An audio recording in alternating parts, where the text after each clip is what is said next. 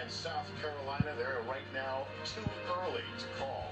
Good evening, everyone. Welcome to NBC News Election Headquarters. Live coverage of Election Night 2020. It is finally here. Yeah, polls are already closing around the country. Here's what we're going to be watching tonight. First, it's the fight between Donald Trump and Joe Biden, of course, for those crucial battleground states that will decide this election, including Arizona, Florida, Michigan, North Carolina, Pennsylvania, and Wisconsin.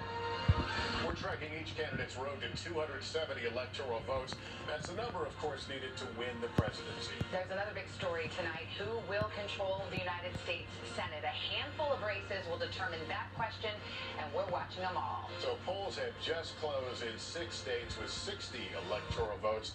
Let's get right to it. And you see right now, Georgia is too early to call. Let's go to South Carolina. There's a big Senate race as well as the presidential. Too early to call. We're waiting for vote there. In Indiana, we can make this call, and it's an expected one. The president will easily carry Indiana, the home state of Vice President Mike Pence. And let's look at Virginia.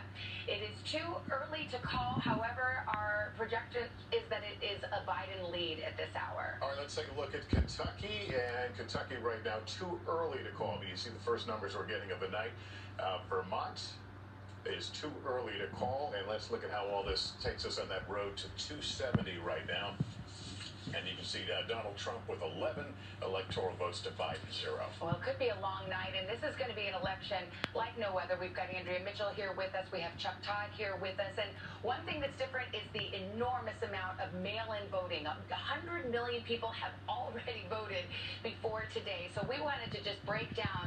When you see expected vote in the top right-hand corner of our graphics, that includes mail-in voting. It's not just day of voting, but includes mail-in voting as well. Yeah, we're not looking at just precincts. That's the term you're not going to hear a lot of tonight. It's this expected vote, which is an educated estimate. It may change a bit here or there, but it'll be the thing to watch tonight as we get that road.